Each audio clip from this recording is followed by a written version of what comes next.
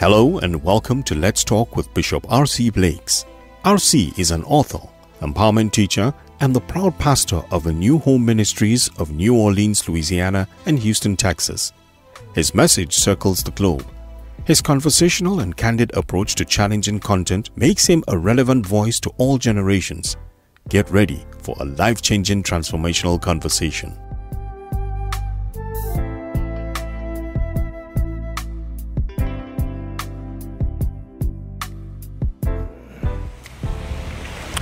Well, hello family, this is your pastor R.C. BlakesJr. and I am so excited again to be able to share with you.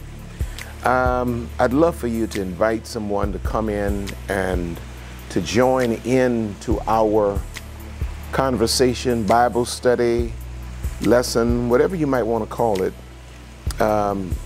People need to be in for this one today. I was sitting and pondering what should I talk to you about today, and the weather was so beautiful. I said, well, I'll go try and sit outside. And the Spirit of God dropped this in my heart, understanding the tragedy of having a wrong relationship with money. I see so many people that get sidetracked because they develop a wrong relationship with money. And what is the first thing in life, you know, before we grow up and before we actually mature and before we live a little bit of life? Our first inclination is to believe that somehow money is the answer to everything. You know, it's just the epitome of life. The Bible does say that money answers all things, meaning what? It's like a tool that solves a lot of problems in the natural. But if you're thinking that money equates to quality of life, if you believe that money equates to happiness, you're sorely mistaken. You know, you look at how many of your movie stars or your politicians or your music people that have all of these millions of dollars and are on the verge of suicide. They're not even in their right mind. And they have more money than they or their children's children could ever spend.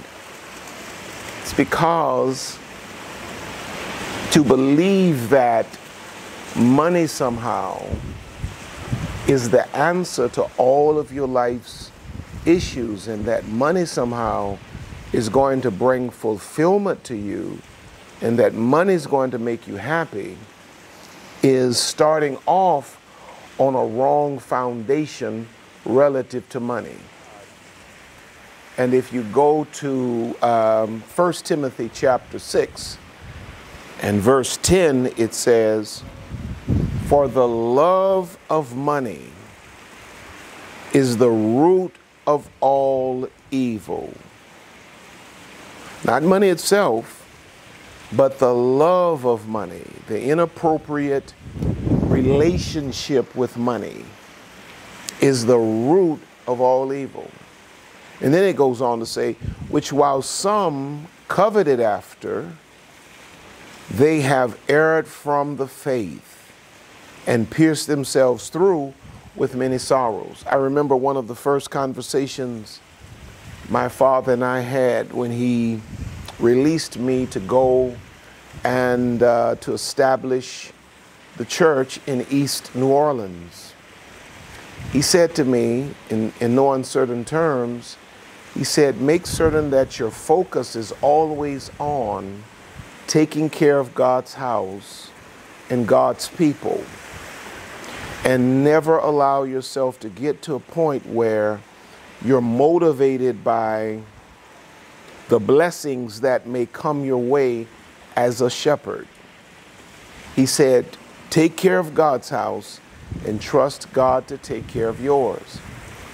And that established my mindset relative to money and my relationship to money. I guess my father could, really, well, I guess it was, well, I know it was, should I say, just the wisdom of a father preparing a son for real life. I guess my father could see way down the road and could see where God would bring me and how I would have to have this as a staple in my mindset, lest I would run aground. And so not long after, what was I guess it was, yeah, it was years. It was years after we established the church. I never really made a lot of money at all in terms of a salary of any kind. I think I made like $750 every 2 weeks. That was at my that was at my peak in terms of a salary. And the Lord told me to go off of salary and to trust Him with love offering. And I, not long before got married, Lisa and I were married, and I went off of salary. We had some other things we needed to do in terms of building staff and doing things. We needed to build a building and all of this kind of thing. And can I tell you, God has never failed me. Even through a pandemic, because I've always had the right relationship with money. My first relationship is with God, and then God established, my relationship with money. I've never been a man that coveted money. And I thank God, because that was due to proper fathering. My father established that in my heart as a value, that a man of God is not supposed to run behind dollars. If you do what God has anointed and called you to do, money will never be a problem. But you cannot wake up and find yourself in a place where you have this love for money, because it seeds all evil. And he goes on to say, while some coveted after it, they have erred from the faith and have pierced themselves through with many sorrows. Now listen to how 1 Timothy 6:10 reads in the Message version. And there it says, lust for money brings trouble and nothing but trouble. Going down that path, some lose their footing in the faith completely and live to regret it bitterly ever after. How many men of God have you seen broken down to nothing because their motivation was money? They had made money their God. They had made money their God. And I'm here to say this to you, and I hear the Holy Spirit. You must get your relationship with money proper, because what God has in store for you will not be able to be delivered until your heart is in a right posture concerning God first and everything else after that. Relationships, so forth and so on, and then coming to a place where you have a proper relationship with money. See, God will not give you something that you cannot handle. Now, the question is, how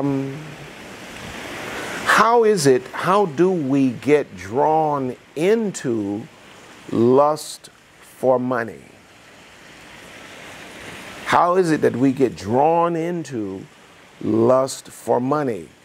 I think it starts out for a lot of people, probably most people, it starts out innocently. And by that I mean there's a letter A. How do people get drawn into lust for money? Letter A, there's a real concern about natural needs. I believe it springboards from a sincere and honest concern about one's natural and very real needs. And you get caught up in, well, I need this and I need that and I need money for this. And before you know it, all you're thinking about is how to get $1, how to make some money, because it starts out very sincerely. It starts out with your concern about your very real needs. Now, if you go to Matthew, where am I going here? Matthew chapter 6, verses 24 and 25, it says, "No man can serve two masters, for either he will hate the one and love the other, or else he will hold to the one and despise the other. You cannot serve God and mammon," money. "Therefore I say unto you, take no thought for your life, what ye shall eat or what ye shall drink, nor yet for your body what ye shall put on. Is not the life more than meat, and the body than raiment?" When you keep reading the full context, he talks about how God takes care of the birds and they're not concerned about all of that stuff, and God provides for them. So the instruction is, don't allow yourself to obsess over your needs, but trust Jehovah Jireh. Because many times a lust for money stems from a foundation of real concerns about real needs that God's going to take care of anyway. No man can serve two masters. You find yourself consumed with money and worrying about money and desiring money, and you're consumed with that. What have you done? What have you done? You've made money your God. Now you see, no wonder the Bible tells us, "Thou shalt love the Lord thy God with all thy heart." You got to love God with everything. Now, I appreciate money. I appreciate what it accomplishes, what it does, what it allows me, the liberties and the freedoms, it allows me to have. I can bless people like I want. I can go places. I can do things. But trust and believe, my heart is towards God, period. Because no man can serve two masters. Never be in a position where it comes down to God or the dollar. You got to think about it. Come on, man. God or the dollar, you got to think about it. Because you're torn. You're not really torn. Your heart is now stuck on money. There's nothing to talk about. It comes down to God or the dollar, period. There's nothing to talk about. Because many times you develop this lust for money out of real concerns about real needs. This is why you have to take everything to God. Now, let's see, letter B. How do people get drawn into lust for money? Letter A, we said, concerns about real needs. Letter B, becoming addicted to riches. Money affords you certain luxuries and conveniences, and a lot of people get addicted to that stuff. I thank God that, God allowed me to experience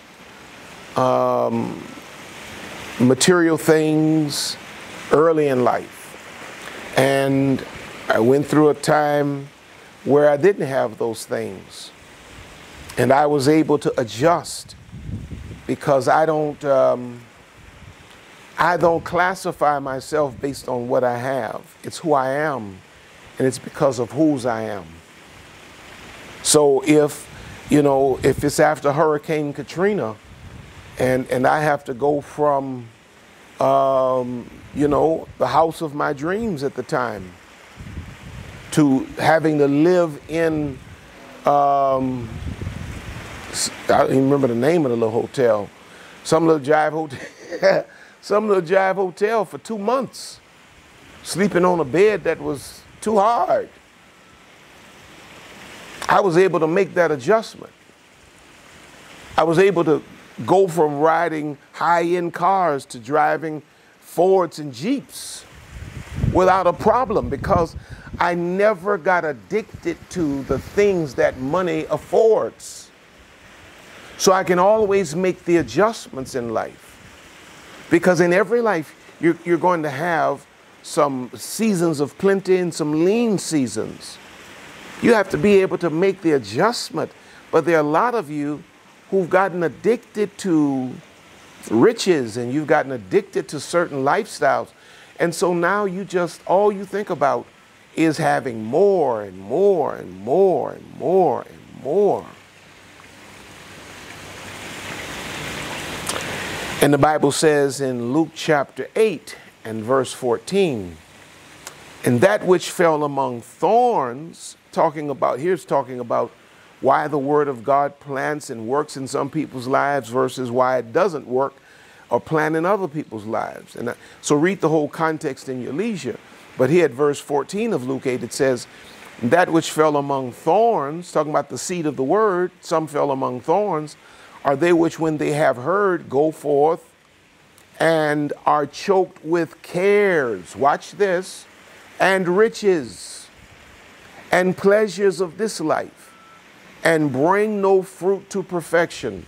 They're so addicted to riches that they can't even receive the word of God, because their minds are consumed with the things that they have, the things they desire. So much so they can't tithe, they can't give, they can't bless the poor, they can't be a blessing to others, because the word is choked out because of cares and riches. Now that's interesting that it says cares and riches. You have one group over here on this side to this extreme that are caught up in their needs. They can't receive the word because they're caught up in their needs. You got a group over here on this side, they can't receive the word because they're caught up in their abundance.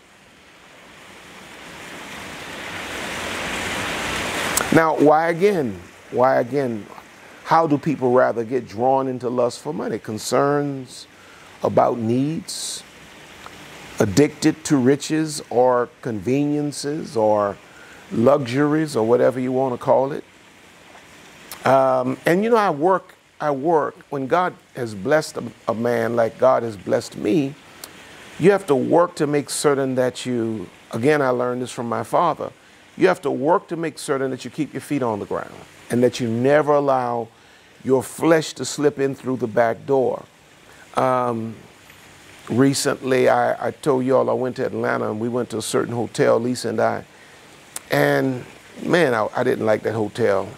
It just wasn't, you know, wasn't what I was expecting. And so Lisa said, well, you know, you want me to call somewhere else and let's move, let's go. I said, no, I'm gonna stay right here. I said, because I'm sitting up here in a hotel room and there are people that are sleeping out there on the streets. I'm not gonna allow my flesh to get so out of control that I don't learn how to make the adjustment. Come on now. Recently I went somewhere and the hotel wasn't that great. And Lisa's always striving to make certain I'm comfortable. So she said, she at the time was all the way over in the Middle East. And she said, well, you know, you want me to call and get you something else? I said, no. I said, I'm gonna sit right here, because it's a dangerous thing to keep yourself way up here and get knocked down. It's far better to keep your feet planted. In fact, land on your knees. Come on now. So that nothing that life throws at you throws you off, because you're not addicted to this stuff. You understand that these things are blessings that God gives you, but you're not entitled to anything. If the season changes, you got to be able to sit like Job did and say, I'm waiting on God. Come on, somebody. I'm preaching better than y'all shouting. I'm waiting on God. And then letter C, why or how is it that people get drawn into lust for money, concerns about needs, addicted to riches? Or letter C, they revel in the sense of superiority. When you've had money for a certain amount of time, you actually may begin to feel like you're better than people who do not have it. And so your sense of esteem, your sense of worth and value are attached to how much money you have. So you lust after it because it's where your false sense of superiority lies.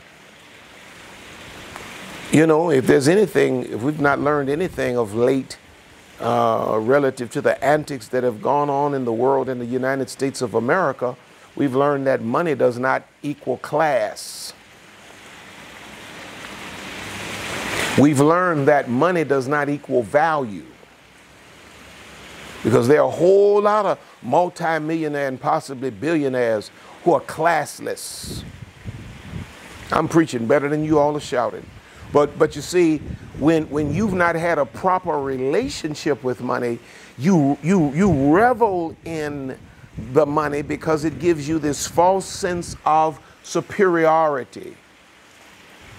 Babe, last time I checked, when we die, nothing we have goes back to the earth with us. The billionaire dies, they put his body in the ground or her body in the ground. Next to the homeless person that dies, they put both of those bodies are going to turn into what? Dust. Dust. But when you have the wrong relationship or the wrong mindset around money, it gives you this false sense of superiority. So you lust after it because that's where your sense of importance comes from.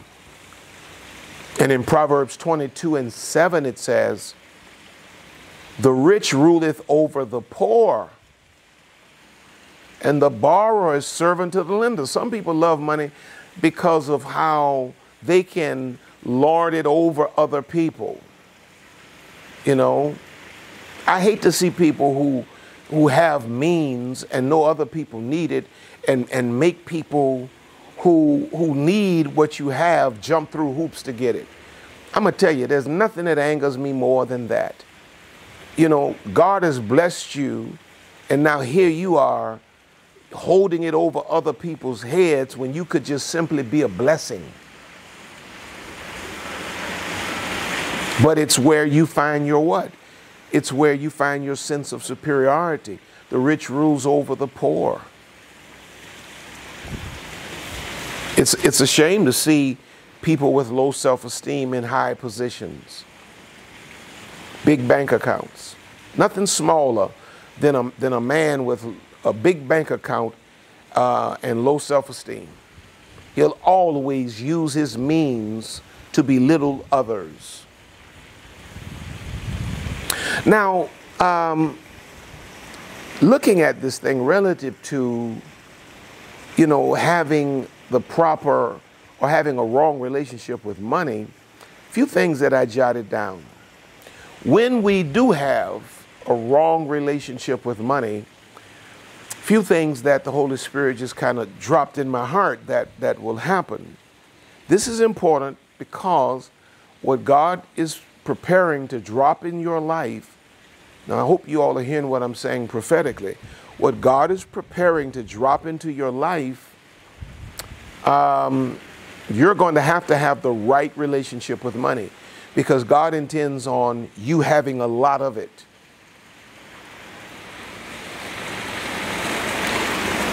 Letter A, or number one rather, it makes you, when you have the wrong relationship with money, it will make you break covenant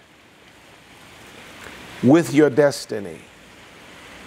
I look at, you know, ministries that accomplish great things and go on to build great ministries that impact the world, and then you see too often where the leaders get drawn away by, you know, the blessings that come along with being obedient to God, and then it becomes less about ministry and it becomes all about that leader's you know, financial gain. Not even necessarily a concern for the financial well-being of the ministry as much as it is about just heaping upon himself more and more and more and more. And before you know it, they've broken covenant with God and they've divorced themselves from their own destiny.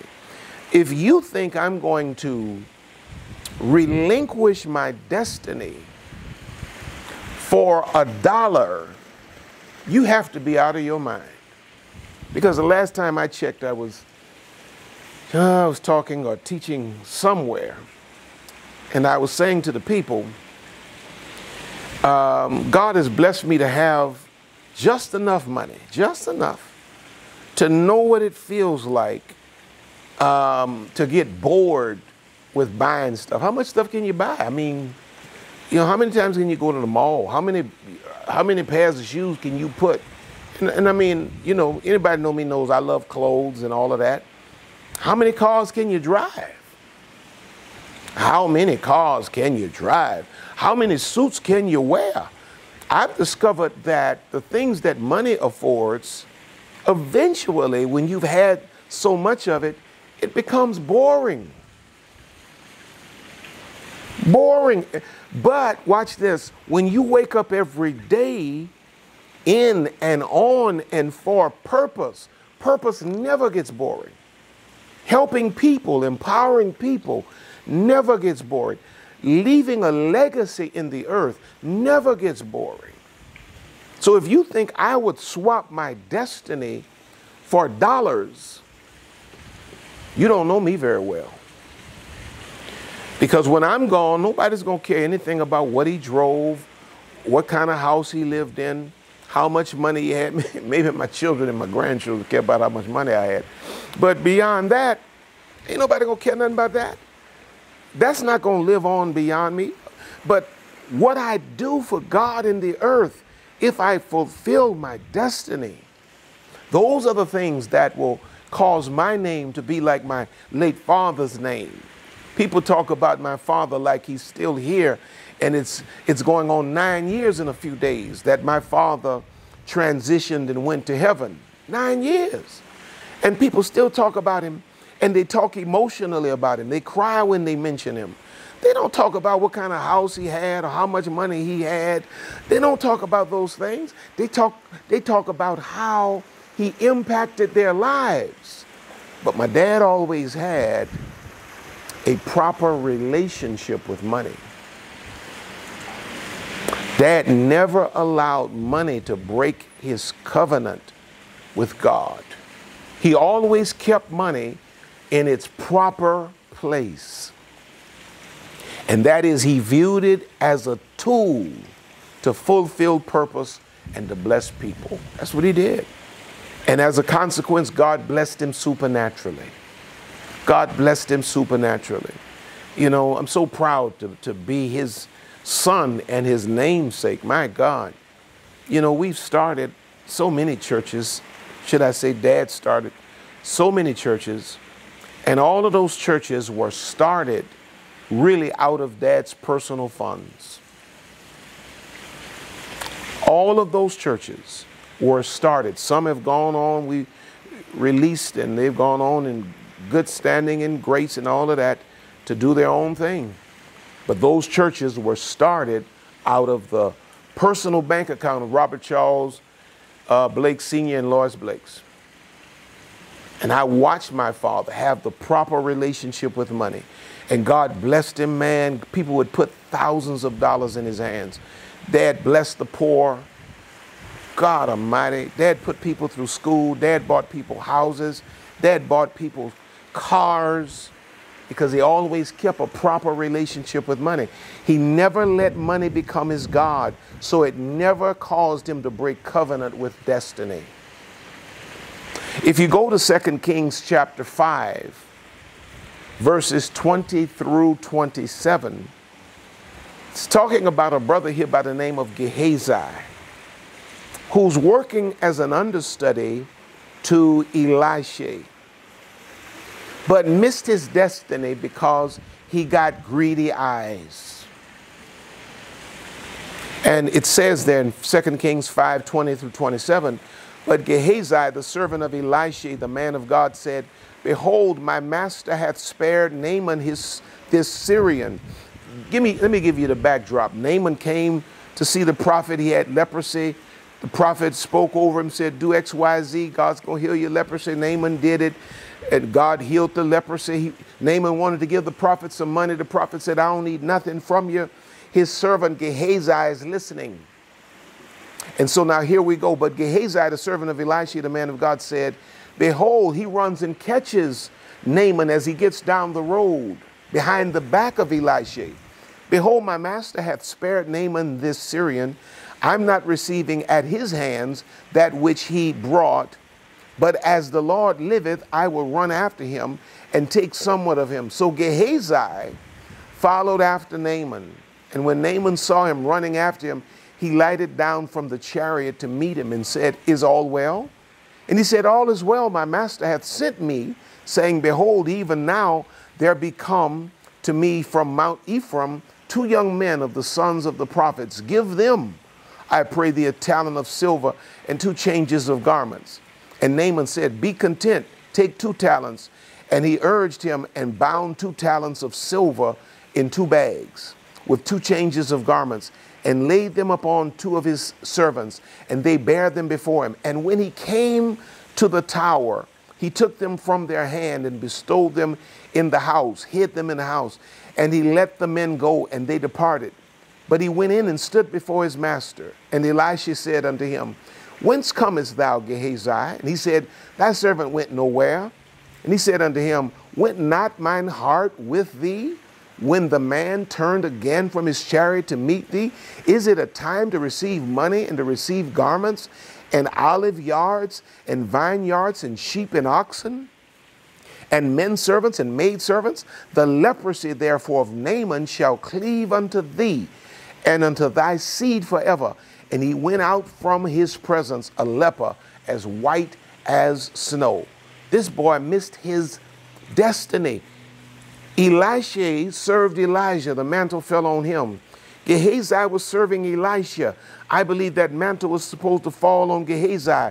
But when you read the story of Elisha, the anointing was still on Elisha's bones in the grave, because he didn't have anyone to transfer it to, because Gehazi stepped out of his destined position because of money and clothes. Now, number 2, when you have a wrong relationship with money,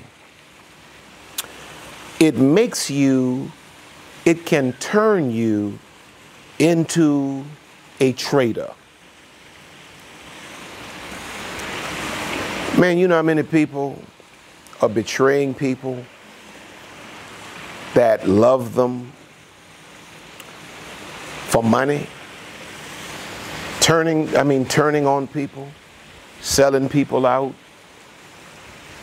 for a few dollars, money. This is why I say to you, man, you got to really take your time and test the people that you let into your life. Don't just let people run up into your life, because, man, some people go to the highest bidder. Everybody's not loyal. Some people go to the highest bidder. And I'm not in, I don't want anybody to think I'm in reference to anybody, because God knows I'm not. I'm not thinking about anybody in particular. I'm just thinking about how life is unfolded. You have to really be careful, because when people don't have a right relationship with money, they will betray you. For a few dollars, they will betray you. How do you think people get all of this information on movie stars and politicians, where they are? Oh my God, my. The Holy Spirit was just teaching me some time ago about, can't nobody stab you in your back unless they're close. You know, people that's way over there, you know, they can't hurt you. But the people that stab you in your back are the ones that get close. Somebody offer them a few dollars, they'll stab you in your back. How many women, okay, let me get in trouble for a few minutes here. How many women have betrayed great men because somebody came along with a shinier car? You've walked off from a great husband because another dude comes by with money. Now let me take a minute to just thank God for my wife. You know, when I told Lisa that I wasn't getting married and she should move on, she moved on. And she moved on to a wealthy guy. You know, I was a little broke preacher. I was broke. She moved on to a wealthy guy. But when I called her and said, hey, the Lord said, you're my wife, she dropped that and came back to me, even though my wallet wasn't as big as that dude's. Now she's lived. I'm preaching better than y'all shouting. But when you have a wrong relationship with money, it can turn you into a traitor. Go to Matthew chapter 26. I pause like that because some of you all need to ponder that. You know, you're engaging in conversations about people. You're making some old funny looking moves, you know, that don't look like loyalty. And you're doing it for what? The Bible says in Matthew 26:14 through 16, says, then one of the 12 called Judas Iscariot went unto the chief priests and said unto them, what will you give me, and I will deliver him unto you? And they covenanted with him for 30 pieces of silver. And from that time, he sought opportunity to betray him. When you have the wrong relationship with money, man, it will make you betray your best friend. Some of you have betrayed your own mothers for money. You betrayed your own fathers, siblings, friends, pastors for money. At a certain point, you have to ask yourself, is it worth it? You know, all of this stuff you're doing for money, is it worth it at the end of the day? When you leave a trail of broken souls behind you for that.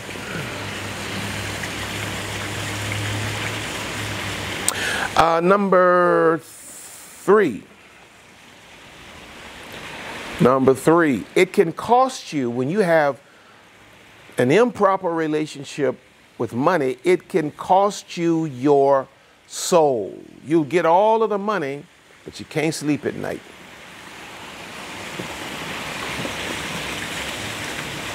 You got all of the money, but you got to pop pills for anxiety. It can cost you your soul. If you go to Mark chapter 8 and 36, it says, for what shall it profit a man if he shall gain the whole world and lose his own soul?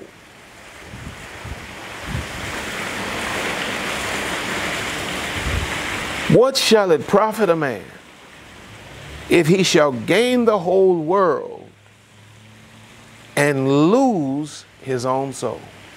What good is that? What good is it to get all of this stuff? And man, let me tell you something. Can I just be completely, totally transparent and honest with you? I can live in a mansion, or I can live in an apartment. I can drive a Rolls Royce, or I can drive a hoopty. Those things don't matter. What matters to me is that my soul is right with God. If you go to Luke chapter 12, It can cost you your soul. Some of y'all around here running behind money so much, man, you're going to mess around, die, and go to hell. You're going to mess around here, die, and go to hell. Sitting up in the church, all you can think about, talk about, is money. You're doing all kind of dirty stuff to get it. And you're going to mess around and die and go to hell. Listen to what the Bible says in Luke 12, 16 through 20. And he spake a parable unto them, saying, the ground of a certain rich man brought forth plentifully. And he thought within himself, saying, what shall I do, because I have no room where to bestow my fruits?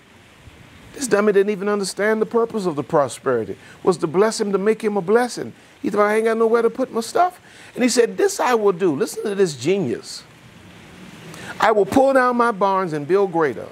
My barns are too small, so I'm going to build bigger ones so I can hold more. And there will I bestow all my fruits and my goods. And I will say to my soul, soul, thou hast much goods laid up for many years. Take thine ease, eat, drink, and be merry. But God said unto him, thou fool, this night your soul shall be required of you. Then who shall those things be which thou hast provided? What good is it to have a bank account full of money, die out of the will of God? We have a dear heart that one of our seniors whose roof has been in disrepair since the last storm in New Orleans. I forget the name of that, so I don't try to remember all the names of those storms. But her roof has been in disrepair. She doesn't have the insurance to do it and all of that kind of thing. And so the Lord told me and Lisa, well, the Lord told me and I told Lisa, and she agreed, that we are to fix her roof for her. Lisa and I, not the church, but Lisa and I. So I called the contractor went and met her, and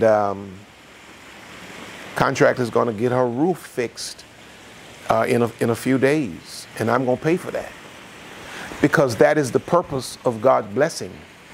God blesses us to make us a blessing, not to store it up, not to heap it up, and to, you know, just constantly taking it in.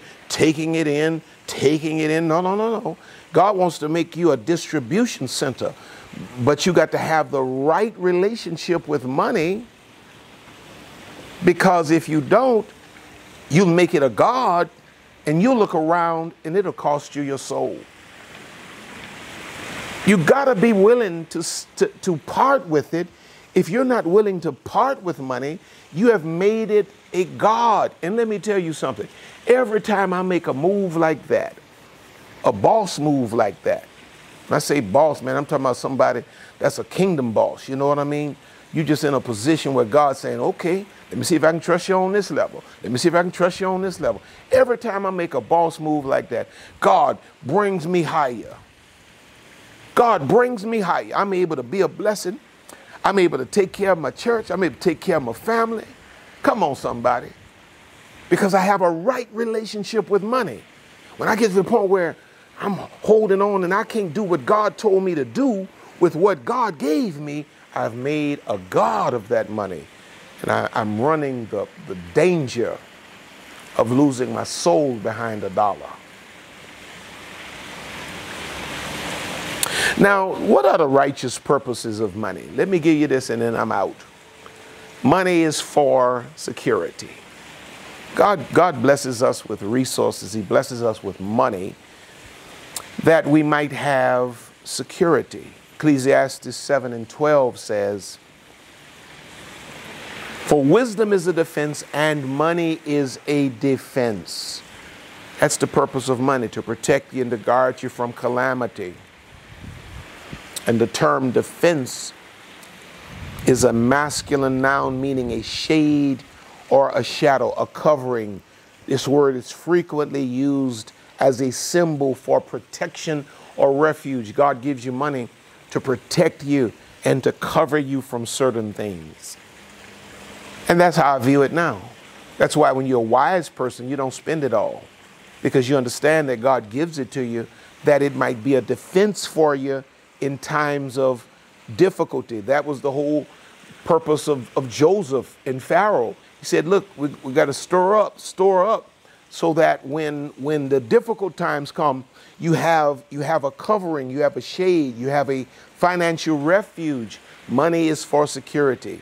Money is designed to cover you in life's crisis. Because if you have none, you are exposed. Now you have to do what? Beg those who have. God never wanted you, never desired for you to be in that position. And the Bible says in Proverbs 10 and 15, the rich man's wealth is his strong city. The destruction of the poor is their poverty. Number 2, righteous purposes of money. Money is a testimony of your stewardship. You know what kind of steward you are in the kingdom of God by how you know you manage your money. God recently told me to, not only did he tell me to take care of the bill for my baby's roof at our house, and y'all know what those roofs are costing now down in New Orleans, but God also told me to sow a $5,000 seed. Because the way you handle your money is the clearest indication of your personal stewardship. Ecclesiastes 9 and 16 says, then said I, wisdom is better than strength. Nevertheless, the poor man's wisdom is despised, and his words are not heard. When you have money, it's a testimony to the world, or should I say, it allows the world to listen to you and your testimony. In most cases, when people are strapped financially, it's a sign of poor stewardship. At least that's the way the world sees it.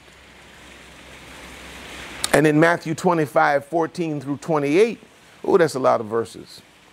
He says, for the kingdom of heaven is as a man traveling into a far country. Y'all just sit here and let me read it. Who called his own servants and delivered unto them his goods, and unto one he gave 5 talents, to another 2, to another 1. I won't read all that. Y'all know the parable of the talents. And he concluded that 2 of them were righteous and good stewards based on what they did with what they had. And he concluded that 1 was wicked because of what he did with what he had. He did not increase it, so he called him wicked. He just hid his, and he called him wicked. Because what you do with money is the greatest indication of your actual stewardship. And the reason the rich continue to get richer many times is because they respect the laws of money, which makes them what? Great stewards of money.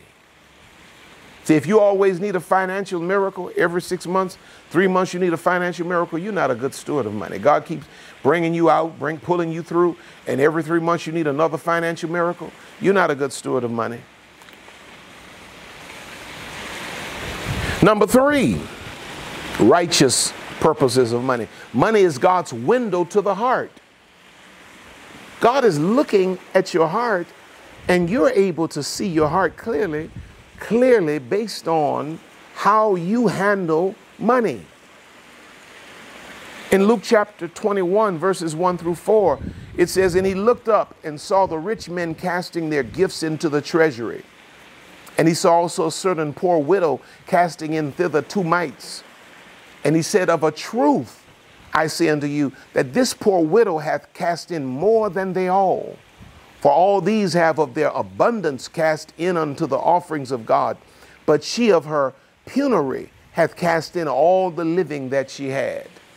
It was a reflection of her heart. And Matthew 6:21 says, for where your treasure is, there will your heart be also. And then watch this. Money is designed to manifest vision. God gives you money to manifest vision. Luke 14:28 says, for which of you intending to build a tower sitteth not down first and counteth the cost, whether he have sufficient to finish it. Money, one of the major purposes of money is to fund vision. Ecclesiastes 10:19, feast is made for laughter and wine makes merry, but money answers all things.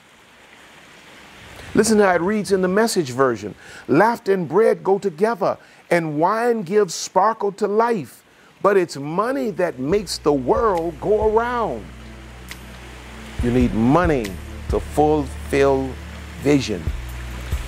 So as you endeavor to develop a righteous relationship with money, my prayer is that some of these things that I've shared with you will aid you, and that you too will come to a place where God can trust you with great, because you've been faithful over little.